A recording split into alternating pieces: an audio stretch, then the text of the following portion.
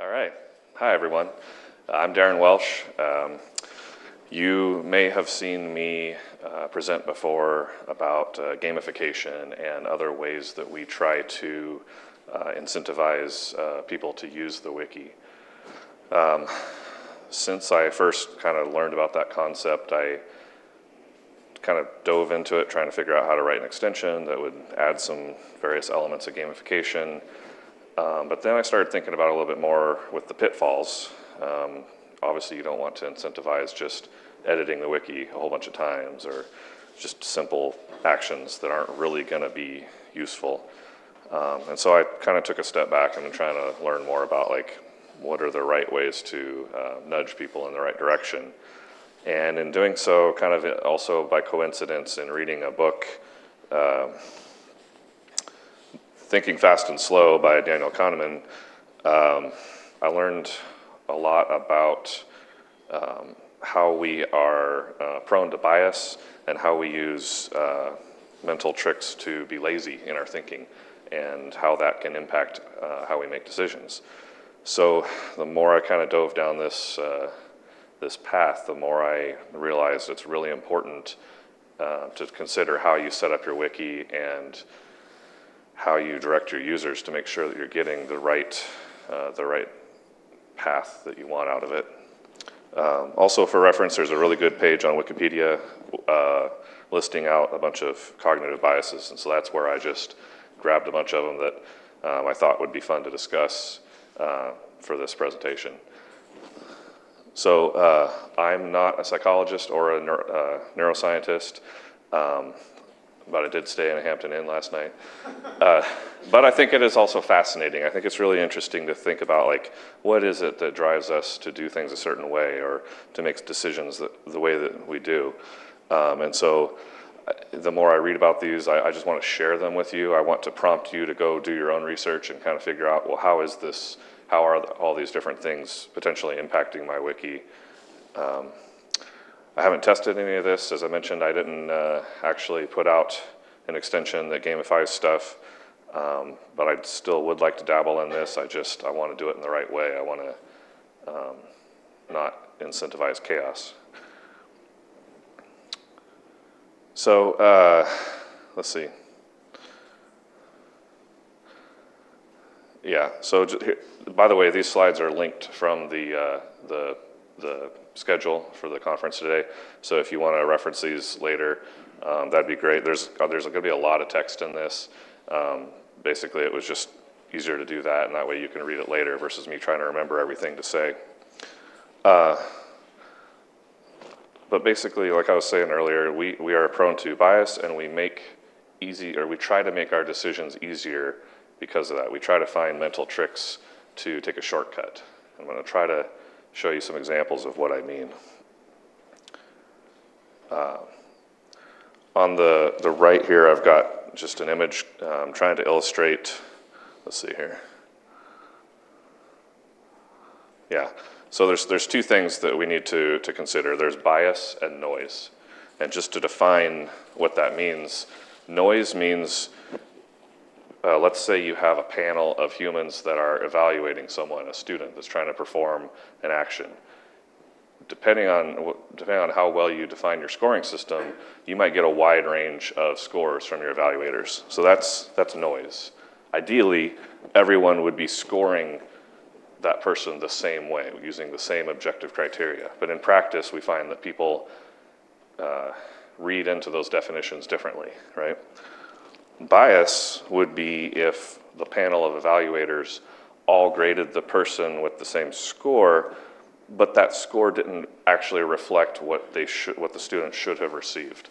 And maybe they were biased based on how the question was phrased or the context of the test. And then, of course, you can have a combination of the two. So today I'm going to be talking more about bias. I recently found out that Daniel Kahneman's also writing a book on noise, so I look forward to reading that. And yeah, just to actually define these terms in case you haven't really heard them before, bias, as I showed in the illustration there, is a deviation from the expected outcome. So you're skewing your results. And then a heuristic is that mental shortcut. In that book, Daniel talks about kind of two parts of your brain. You've got the kind of lazy part that is kind of your gut feel and is what you work off of as much as you can, versus you kind of have another part where you really dig in and you think, okay, let me look at all the data and really consider what I'm trying to figure out here. And most of us are just prone to taking the easy way out. So a heuristic is the fancy word describing that mental shortcut. So why do we care about this? Well, so all of these are also linked off the presentation, so it makes it easy later on for you to go visit all the wiki pages about them. If you read through these, you'll see that most of us believe that we're not prone to this. We're going to be able to, okay, I understand there's bias, but I'm smart enough, I can handle this, right? Most of us think that way, but science has shown that it's just not true. We're just too prone to this kind of stuff. Also, I saw this one, I really like the bizarreness effect. I figured maybe if I presented something just a little bit weird, maybe you guys would remember it and appreciate it. So, I want to talk about how wikis play into the bias. I'm going to talk about things that I think wikis do that help us to mitigate bias, to make better decisions than we would without a wiki. And then later on, I'll talk about things I think that we can have that are pitfalls that a wiki makes it easier to make a mistake based on bias. So there's several types of bias that are basically, you're not looking at the full set of data, right? So if you don't have easy access to all of your information, you're only making a decision, only on a subset of the information that you need, then you're likely to be biased. So that's kind of what a lot of these are talking about. You may also be like attentional bias. You may be focused on something, kind of sidetracked, and that is going to steer you away from considering all the possible data points, right? So here's some more kind of following that same theme of not having the full data set. And by the way, one thing that's great about a wiki that we've seen in our use case is not just making sure we have all of the data in the wiki, but we can also identify where we're missing information. And we can flag attention to that, and try to solicit input to fill those gaps. So, again, availability heuristic, that's that mental shortcut where you make a decision based on, okay, I remember all these examples here, we should do this thing here because of these 5 examples I can think of, when really you ought to be looking at the full data set of, a couple hundred things. Survivorship bias is a little bit different from those two in that in your workflow, you might have something that is causing you to down select from your full set of data, and so you're making a decision based on just a small set of information. So anchoring is a really interesting one to me. So I want to do a little experiment. I need to turn off my mic momentarily.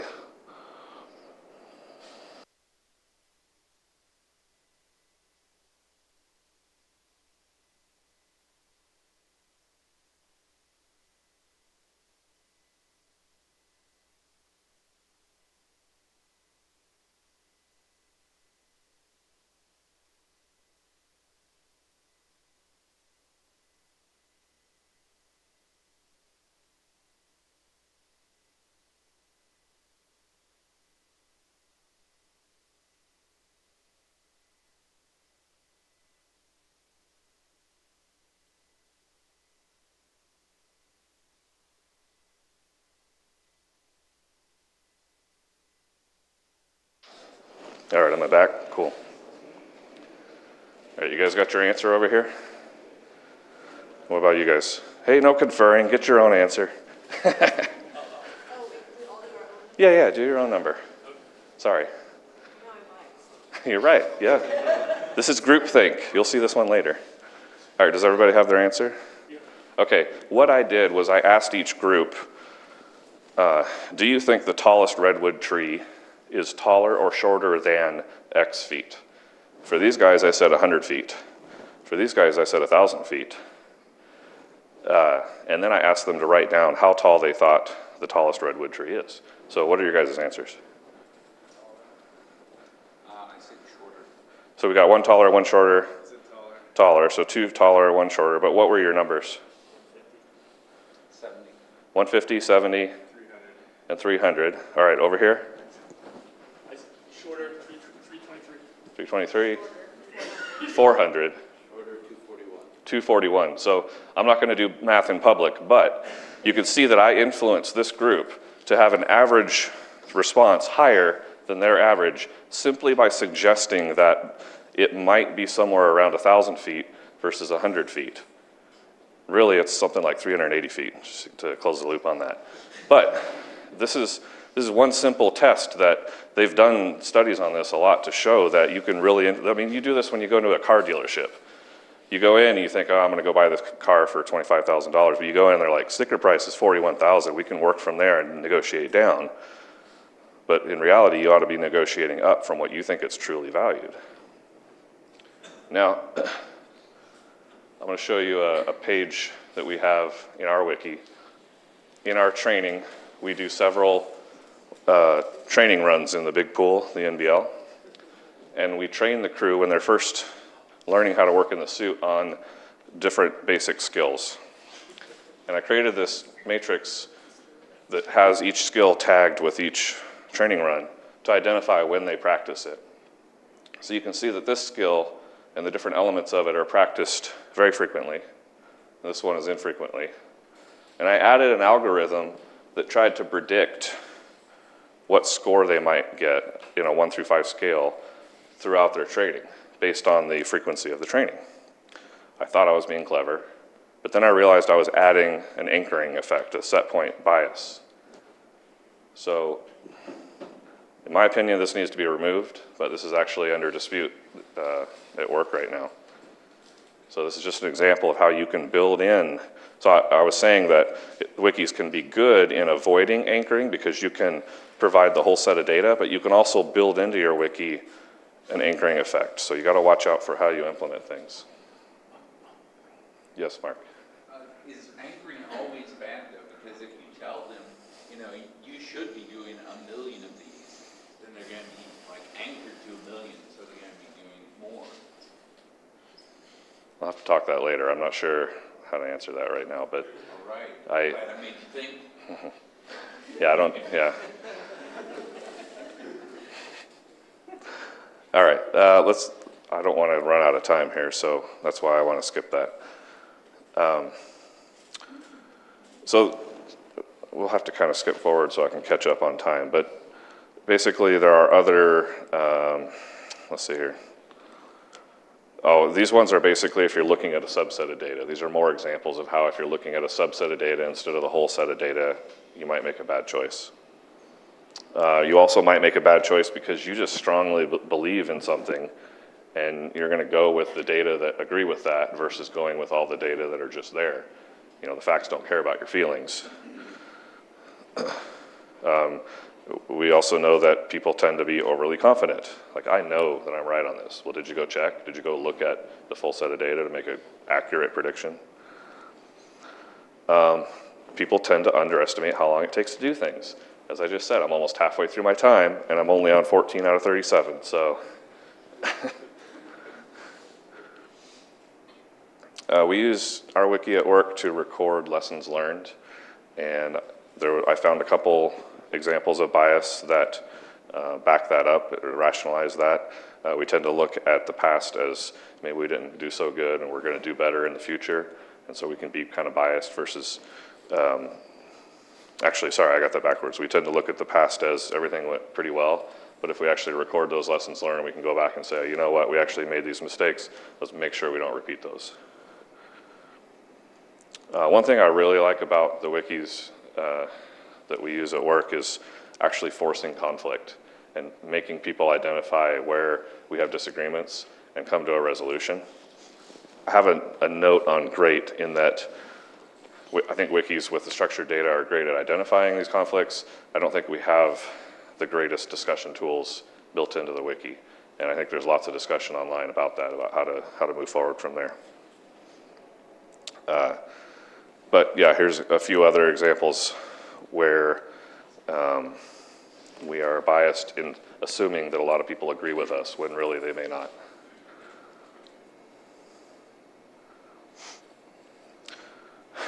So this one's a little bit interesting in that people are a little bit averse to things that weren't built by their group. They want to use what came from their people, a little bit of tribalism. But with a wiki, you can use APIs and tie things in, and we've done a lot of that at NASA. I really also appreciate the transparency of wikis. You can go into the page history, you can see who did each edit and when. You can see who's contributing and who is not. And there are some biases about people thinking that they're more unique in their thinking than others, or people attributing things to a whole group when really it's just a couple people that have this different opinion. And with the wiki metadata, you can actually dive in and figure that out.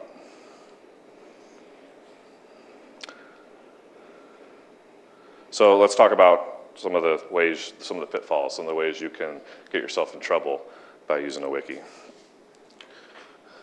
So here's a few biases that are just going full in and just saying, you know what, automation is great, let's just automate everything. Well, you still need humans to kind of figure things out. And I'll talk a little bit later about how you could actually accidentally put bias into your algorithms.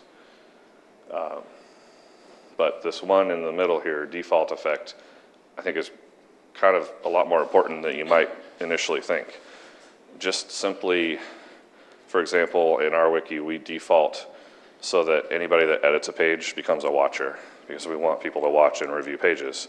That's not necessarily true unless you configure it that way. But just that one little change is going to incentivize people, because they're lazy. They're not going to go think to go check that box or not. And so if you make it the default, now you get that action. But also on the contrary, if you make things default that have bad consequences, right? That's why I'm saying that can be a negative. The Google effect, I saw this in a sim. So we train our flight controllers in simulations, and we test their ability to be resourceful, go find the information they need, make quick decisions, and support the crew. And the wiki's great, but we found that some of our newer flight controllers were relying solely on the wiki. And when we decided to pull their access during the sim just to see how they would react, they didn't know how to find the information without it. And so I love that they use the wiki, but I also want that person to be resourceful enough that they have backup methods to get their information, right? This one's a little bit strange, but basically there can be a bias where you start to look for patterns where they aren't. So are there any data scientists here? Any mathematicians, statisticians? Probably not, right? I'm not either. I did get a minor in math, but even still, I don't feel like I'm strong enough to really do this. So, it might be worthwhile to employ a data scientist, a statistician, to help you make good decisions with your wiki. It is important to cite your sources with your wiki. We try to emphasize that at work, but I don't think we do a good enough job. So, what if you have your manager makes an edit in the wiki, but they put something that's wrong? Just because they're an authority doesn't mean they're right. Just because someone says something over and over, just because it has propagated its way through several pages in your wiki, doesn't mean it's right. So you need to check that. Depending on the size of your wiki, I think this is one of the reasons I think that having broader wikis across an entire agency or organization is important, because if you have smaller scoped wikis, the smaller your group, I would think the stronger these effects of groupthink and bandwagoning are going to impact your wiki, because you're going to tend to have similar mindsets. You also might, depending on how small your group is, you may not get direct constructive feedback on what things need to be fixed, because people tend to want to be nice to those people that are right inside their group. I realize I'm blazing through this, but hopefully you guys will go back and read this stuff when you have more time. Also, the people in your group might frame the data related to a question in a certain way, but that may not answer the question the right way. You may need to get people outside your group to look at your data and figure out what it is you're actually trying to answer, because you've always looked at it the same way. You might not get the real answer. Also, just by the nature of wikis, they're online. We all know that being online, not having someone in front of you, gives you that brazenness of anonymity. You know, you can say things that end up being misconstrued.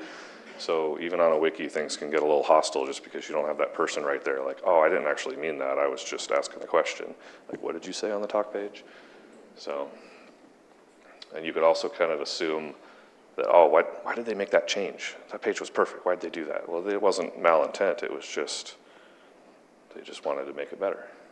So how can we take this forward and you know, make better of our wikis with this information? So I'm going to kind of skip this, but this is stuff that I've already talked about. Making sure you have all of your information, identifying those gaps, integrating with other sources. I mentioned, well, maybe I didn't mention, but I'll point out auditing your wiki. Make sure you don't just rely only on the information in your wiki. So one case where we verify that we're always using the right info is we have a script that runs every night, and it pulls in these rules that we have to abide by for safety. And anytime a new one is added, it adds a wiki page for us. Anytime it's changed, it revises that wiki page.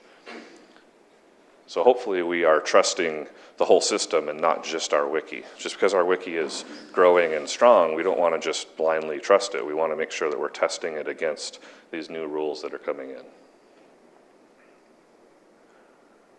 There's this phrase that Daniel mentions in his book, all you see is all there is, and I think it's important to retain that when you're working on your wiki. So you don't know what you don't know is another way of putting it, right? So if you only have a subset of all the data that is possible for you to gather, then you might be making a decision based on a set of data that would guide you in a certain direction, whereas if you had the full set, you might make a different decision, right? So these quotes down here are kind of good analogies. So you might get a report from someone, and that report might frame the data in a certain way and guide you with a certain recommendation.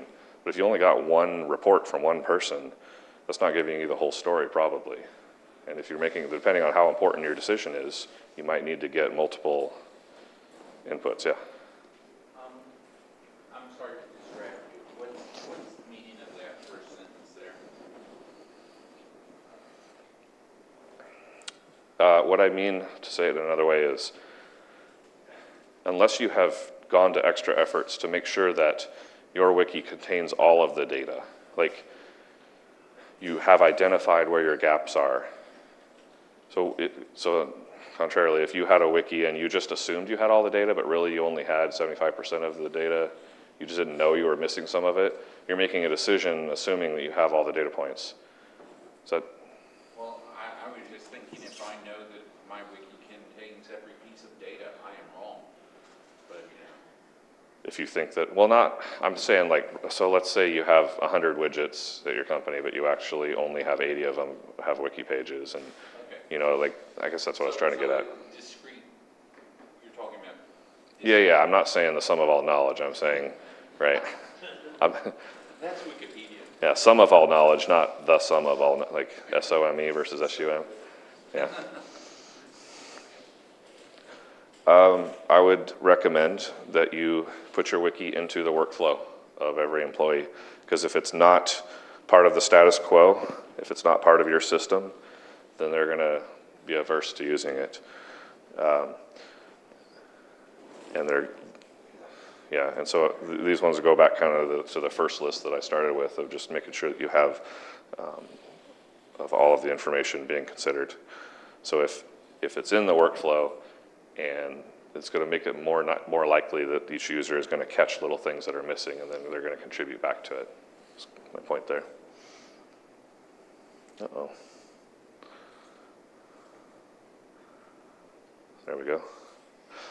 When you're designing your wiki, make sure you consider all of your users. So this first one here, it's easy as you get better and better, you level up in your wiki. You might get frustrated with the new users. You might not think the same way as them, but you need to design it in a way that everybody can make use of it. Again, that default effect, I already talked about that earlier, but be careful how you set your defaults.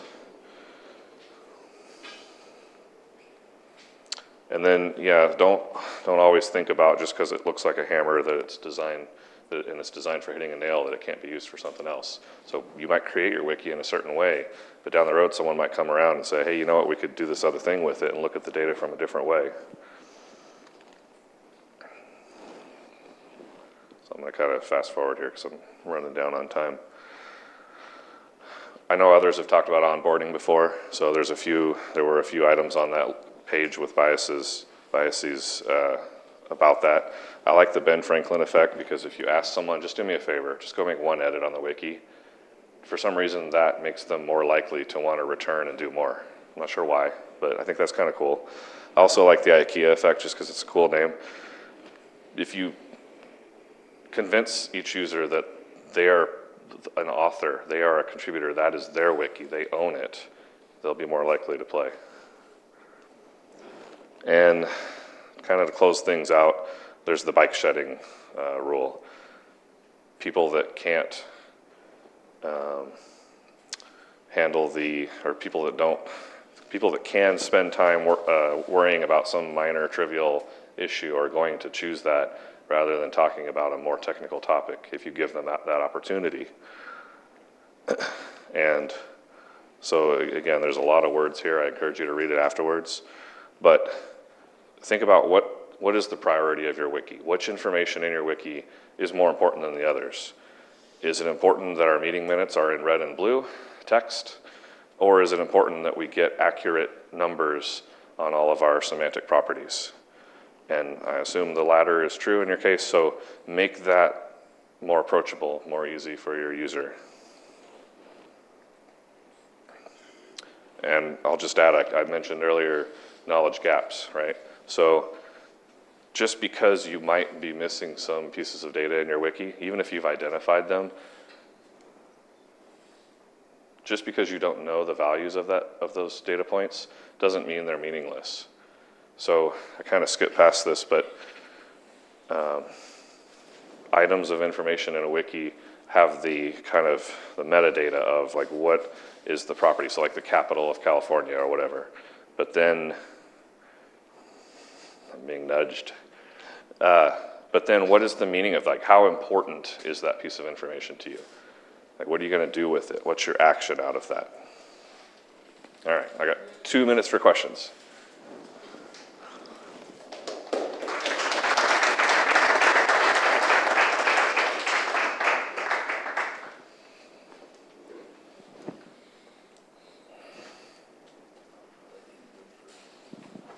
So I thought it was interesting, your comment about backup information and making sure that people are able to go find, this information somewhere else.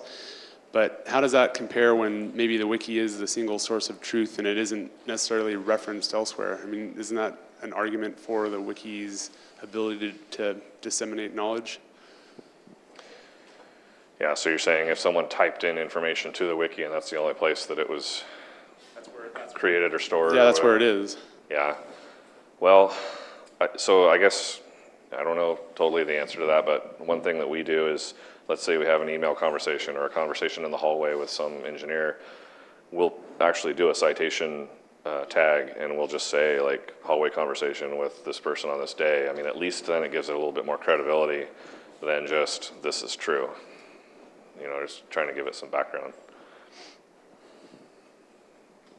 I'll say something while I'm walking. I think the curse of knowledge one is really interesting.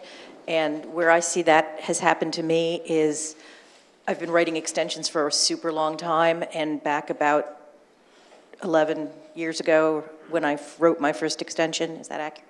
About that.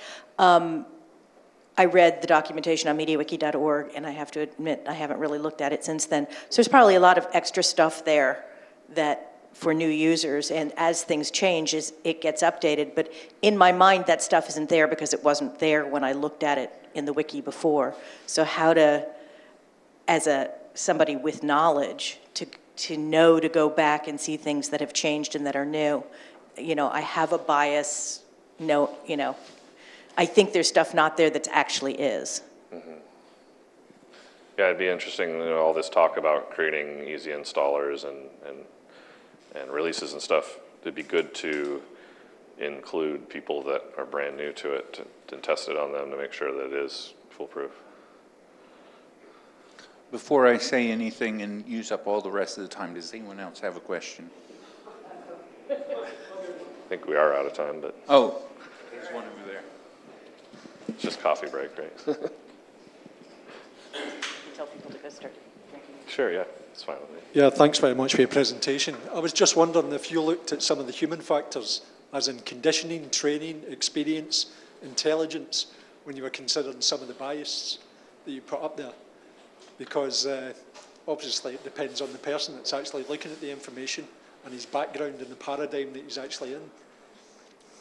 I'm sorry, I missed most of that. Okay. So you've put up there a lot of bias. And I was wondering if you looked at the human factors as in the person that's actually looking at the information, trying to understand the information as well. So things like experience, training, knowledge, intelligence. You know, you just mentioned new users. You know, so that obviously has an influence in how they perceive the information that's presented to them. So I'm wondering if you looked at the human factors as well, the type of people that are looking at the information. I don't know, guys from NASA, do you have any feedback on, like, have we done analysis to look at how our different users are behaving based on their experience level and their org code and that stuff? I can't think of anything, but A lot of the things you put up there, it's not necessarily, you know, just a wiki that do that. You know, if you look at Facebook and the way people are influenced in Facebook with the way the information is presented to them. So or even walking into a library, you know, how people perceive information. yeah. So again, a lot of this I am just recently kind of pulling up, and this is forward work for us. I can't say that I have a lot of experience testing this out and have guidance for you. Within my own organisation, they have a thing called the conspiracy of optimism. And it's influenced by rank, it's influenced by vendors, suppliers, the background of the person, where they come from. So if you ask an army officer, the answer is always a tank. If you ask a Navy officer, it's always a ship. You know, Air Force, it's always a plane. So there's a good paper on the conspiracy of optimism that was written by the National Audit Office on how we actually procure equipment. Okay. So that's quite and that's all to do with the background and the conditioning of the person. Okay. I'll look for that. Mark, did you still want to? Okay, cool. Well, I think we're ready for a break then. We will get back together at 3:45.